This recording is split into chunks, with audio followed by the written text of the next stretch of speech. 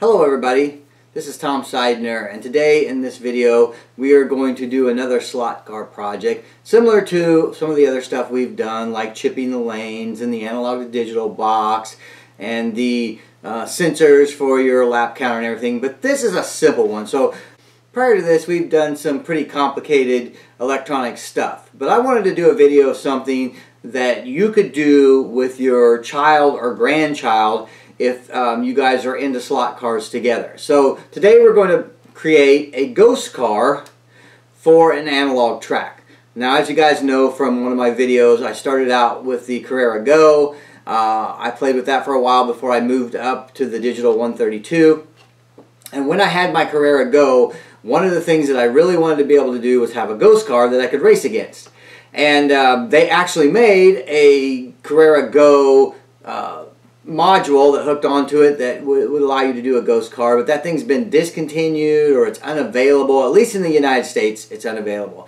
So I wanted a simple way to actually be able to run a ghost car on my track. So what I did was I ended up making a little ghost car controller, and this is a project that any of you guys can do. And I'm going to go over how I did it. It's very simple, and this is something you could do with you know, a child or a grandchild or something. If you have somebody who you like to race slot cars with, you can teach them a little bit of electronics, and you can do this project together. So let me show you how it works. It's very simple. It's just got a simple potentiometer here that controls the flow of electricity to the track, and you can just turn this knob, and when you turn the knob, the car will start running, and you can adjust the knob to whatever speed you'd like the ghost car to go, and then the ghost car will run around the track.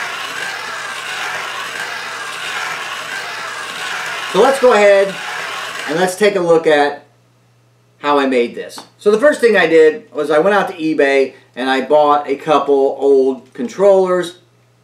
They don't have to be newer controllers. They can even be broken controllers. As long as the connector end, this end here, as long as that's not broken, then it's fair game to use.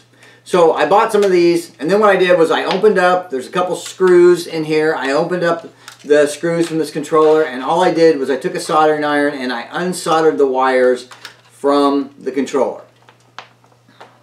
So the next thing I did was I got my voltmeter, and I wanted to see how much ohms of resistance this controller had. Now the controller is going to have the most resistance when it's up, resisting the car moving around the track, and then it's going to have the least amount of resistance when it's pressed down.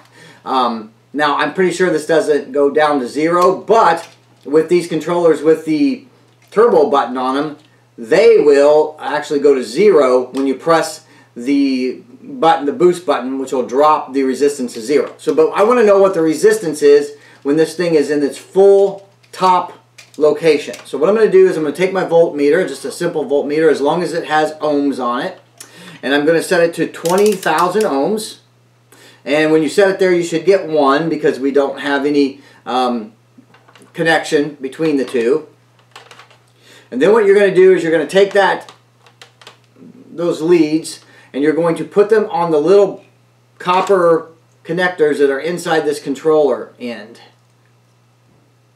And when you do, you are going to get a resistance value that this controller is putting out. Now I can see my meter right now, and it says 9.65. So that's 9.65K, so that's roughly 10K. Now, as you can see, I'm getting 9.65K on this controller. You can also see that when I push the controller down, it's going to drop the resistance.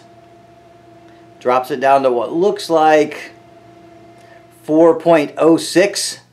See, it doesn't go completely to 0. So it goes from 10K to about 4K. Now, if I push this turbo button, you're going to notice that it drops down to 0 because that turbo button actually eliminates any resistance whatsoever. Okay? So that's kind of what we want to mimic. We want to mimic the ability to set this at some range between 10K and 0.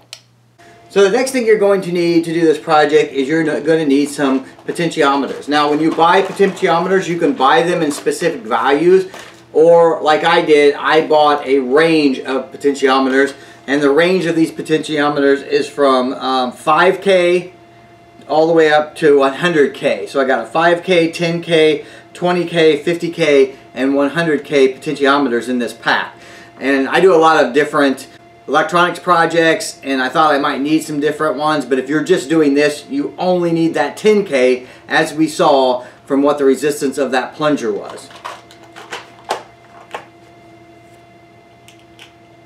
So what you're going to do is you're going to select a 10K potentiometer from the pack, and what you're going to end up doing is you're going to end up soldering the wires from the other end of this, the end that you unsoldered from the plunger. You're going to solder it to one of the connectors on this potentiometer. I'm going to give you a close-up view of this potentiometer so you can kind of see what it looks like. You can see it has 3 leads on it. You're only going to be concerned with 2 of those leads. One of the sides of the leads goes from the left to the right, and the other goes from right to left. So depending on which way you want to turn the knob to make the car go faster or slower, then you're going to choose those correct leads. Now here, I like to have the knob all the way to the left when it's off, and then all the way to the right when it's on. So if you wire yours up like I wired mine up, that's what you're going to get. It's going to be car stopped, which would be full resistance, car full speed to the right, no resistance. Now, like I said, you can actually wire it either way. If you wire it the other way, you'll have full to the right, you'll have full resistance, and then full to the left, no resistance. And you can actually use your meter to test this. You can figure out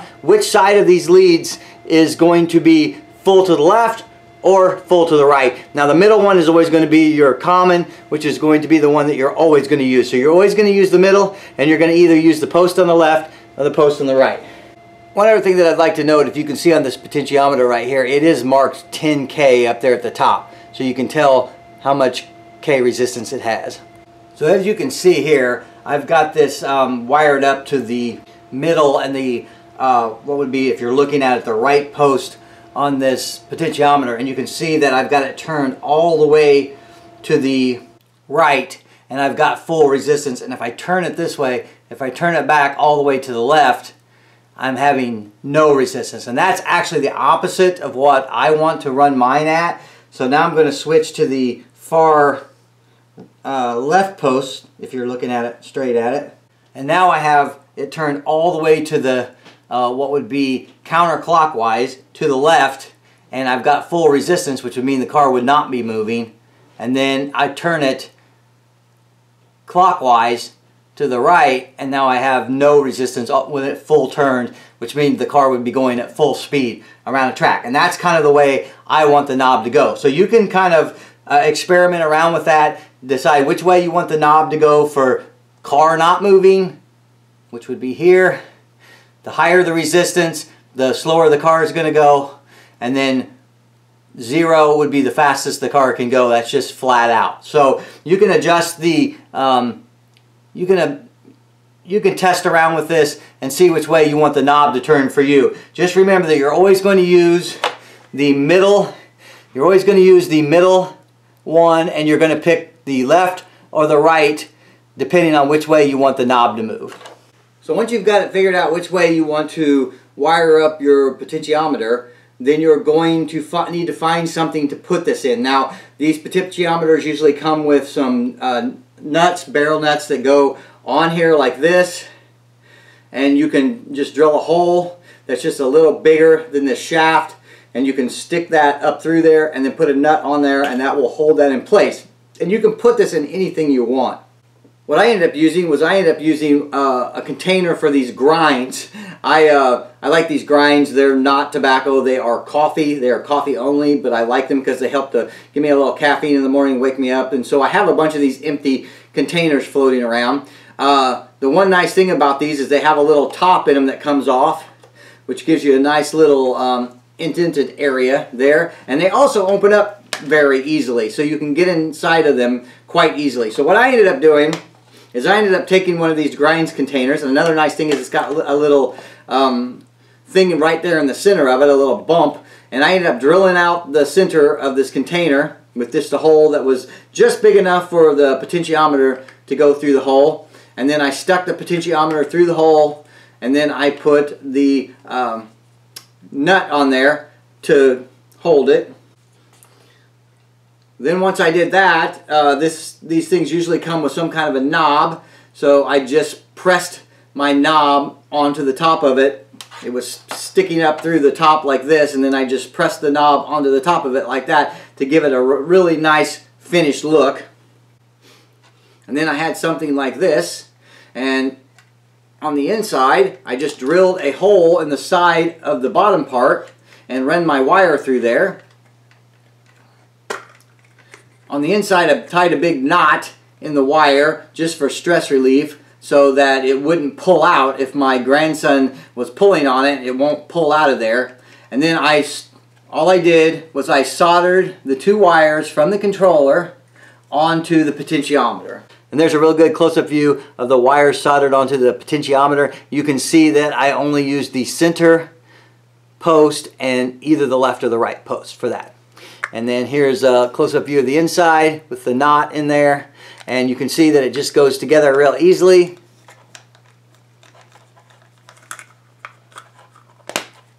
Just like that, and you have a nice little controller thing that you can sit on the table and it won't move around on you. Once you have your controller made, then it's just as simple as plugging it into the control box of the analog track that you're using. And then you just adjust your knob to make your car go. And the nice thing is you can adjust your knob to make it go faster or slower. So what I usually try to do is I adjust it out so that the car doesn't fly off the track, and then I let my grandson race around or let him pretend like the cops are chasing him or something, and he has a real good time with that. So, and you can get the car going pretty fast. Because this goes down to absolute zero, the car will go really fast and it will fly off the track. Now, the next question you're probably asking yourself is, that's fine for Carrera Go, but what about Carrera Evolution? Well, the same principle will work on Carrera Evolution. In fact, the connectors for the newer versions of Go and the newer versions of Evolution are exactly the same. So you can use this on an Evolution track.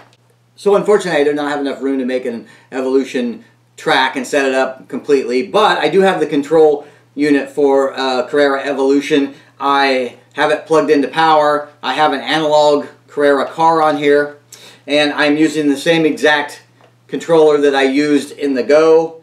I'm using the same plug because it's the same plug. Now, if you've got an older version of Evolution, I think they have a different plug. You could still make one for one of those. You just have to use the plug for that version of the track. But the newer Evolution tracks have the same plug as the Go track. And as you can see, I can go ahead and turn this potentiometer. You can see the lights start flashing on the car. And if I turn it a little more, the car will actually drive on the track. And I can't, ramp it up, but it'll go fairly fast. I mean, it'll go just as fast as the car will go with the controller. Okay, I hope you guys enjoyed that. That was hopefully just a little fun electronics project that you can do. Something simple that anybody would do. I would say this is probably a level 1 electronics project. The digital to analog conversion box I would probably put at a level 11, but this is something that anybody can do. Have a lot of fun doing it. You can do it with a child. If you've got somebody in your life who you like to tinker around with and teach things about electricity and resistance and ohms and how electricity flows through the cars and stuff, it's a really good teaching tool. So I hope you guys really enjoyed this. As always, if you guys have any questions about this project, please feel free to put it in the comments below. There are no dumb questions, because if you're wondering about this, somebody else inevitably is also wondering about it too. So put it down in the comments.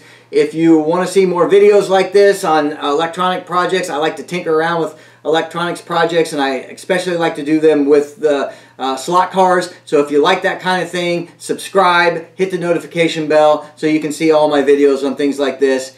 And I hope you enjoyed this, and until I see you guys again, happy racing.